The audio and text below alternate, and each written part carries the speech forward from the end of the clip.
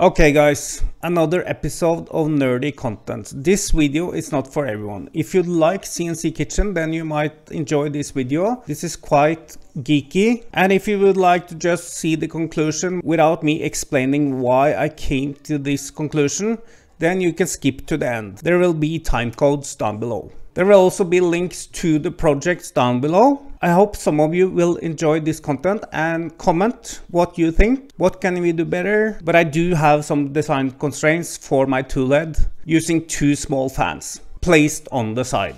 So this video is about optimizing part cooling fan ducts. This ToolHead will also be open source. So let's dig into the details. To get a better understanding of the airflow coming from the fan ducts, I have done some extensive testing simulations so that we can pick the design that creates the best flow in terms of speed, attack angle, least amount of turbulence. We do not want air cooling our hot end. I did set some design constraints for my ToolHead to be minimalistic. Let's have a look at the ToolHead. Then we can look at the CFD simulations and the results and make a conclusion for what design to prototype and to test further by printing bridges, printing overhangs, and also do shallow water tests and airflow by smoke detection. Let's go to Fusion 360. So here is the new ToolHead placed on the x-axis. I'm also working on a railed version. It will be for MGN12. This ToolHead also incorporates the Mjolnir extruder. You can see the Mjolnir extruder here.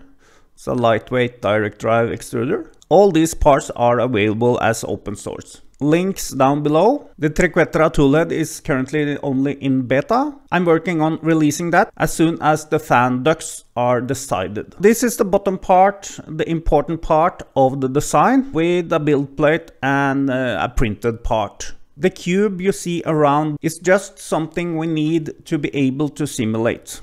So what I'm working on is the opening here, the size of the opening. We're looking at the length of this opening and also the height of this opening. And early it came clear that the narrower the opening, the higher the airspeed. And we would like to be able to print this without support. This is the sketch which decides the design of these fan ducts. What is important is this angle here, the opening angle, which also decides the attack angle. Here you can see I've set the opening angle to be 70 degrees, which will leave the attack angle at 20 degrees. I'm also working with the inner size of the opening. Also, we need to look at the distance from the heat block to the printed part, which is decided by this distance. We also need to make sure that the bottom of the fan shroud is above the tip of the nozzle. Let's take a look at the test results.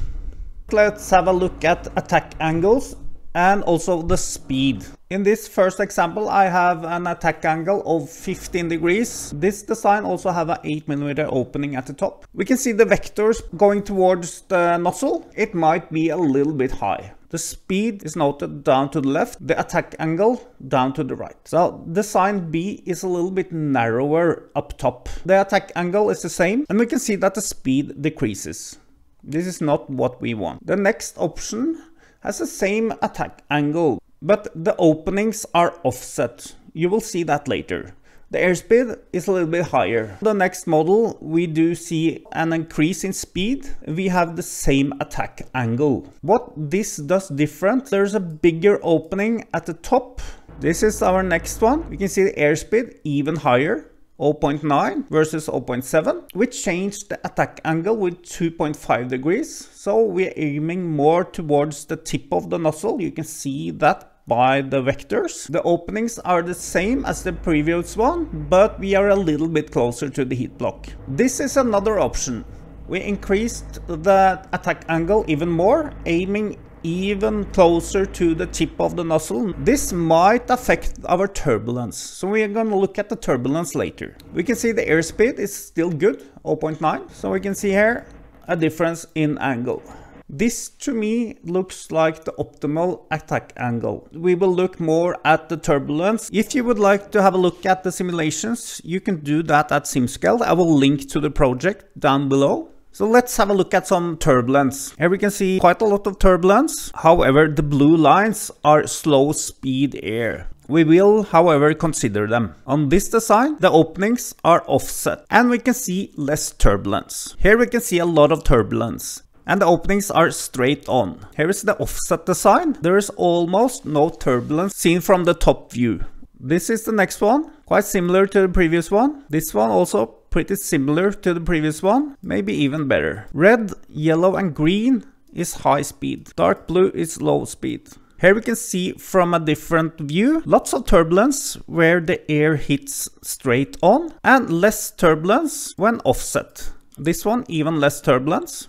Same here, turbulence is minimal. After analyzing airspeed and turbulence in regards to attack angle and distance from nozzle, to me it looks like the attack angle being 20 degrees is the best. Having an opening at 3 mm for the air to come out and 20 mm in the Y direction. So 3 mm here and 20 mm here. To further optimize the cooling, I analyzed this design with different distances from nozzle. So we're starting at 12, going to 13, 14 and then 15. We also have to consider we have a heater coming out of the heat block approximately 2 mm outside. Let's look at the air speeds. With a distance from nozzle at 12 mm, we have an airspeed at 0.7 meter per second. With a distance of 13 mm from the nozzle, we have an airspeed at 0.69. 14 mm from nozzle, airspeed at 0.69. 15 mm from the nozzle, still at 0.69. It means that the distance from the nozzle or the length of the fan shroud is not so important as the angle and the opening size. 12 mm from nozzle, the vectors look nice. We are aiming where we should be. Turbulence seems to be good also with this option.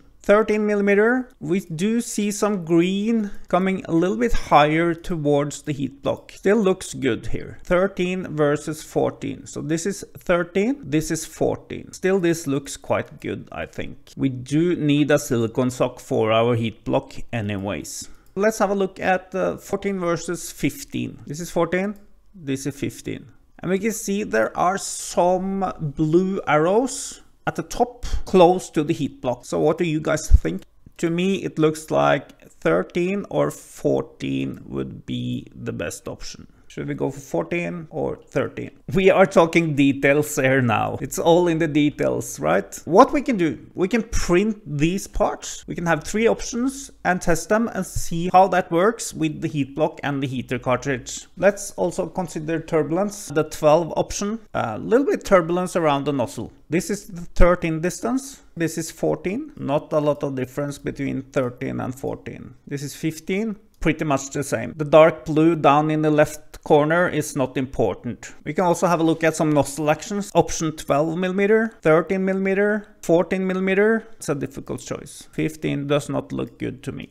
Looks like 14 is bouncing a little bit more than 13. This is 13, this is 14. And then we have 15. Quickly seen from above, 12, 13, 14, pretty much the same. What do you guys think? 12 has a little bit more disturbance. Let's take one more look and then conclude. Perspective view, this is 12. 13, 14, we already discontinued 15. 12 does have a little bit more disturbance, so let's also discontinue 12. We're looking at 13 and 14. This is pretty nerdy content. If you are still with me, please like the content. It will help the channel. And we should now be able to conclude. Our conclusion looking at vector direction, airspeed and turbulence, our design parameters. We can change the duct offset, we can have them aligned or we can have them offset. In our tests shows that having the openings offset creates less turbulence than having them aligned.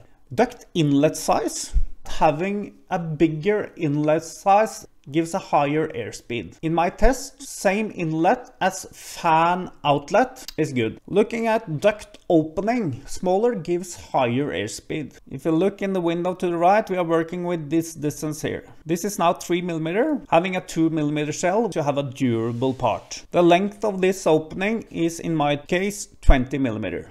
Regarding attack angle, I think it's important to find a medial. If we go too horizontal, then we might cool the nozzle and the heat block too much. 20-degree attack angle seems to be the best. Regarding distance from nozzle, we need to test and figure out what is better, 13 or 14. We will test 13, 14, and we will do smoke tests, water tests, and torch test. Trying not to set fire to my printer. Yeah guys, it's been a long run this. I've been trying to figure this out by guesswork, not working out. Now I have done some simulations, put a lot of work into it. I hope you enjoyed the long rant. As I said, this is a nerdy content, but I think it's quite important if you're into optimizing stuff for your 3D printer. I hope you see you guys back soon. Like and share. Release video for the Triquetra will come soon, and I'll see you guys then.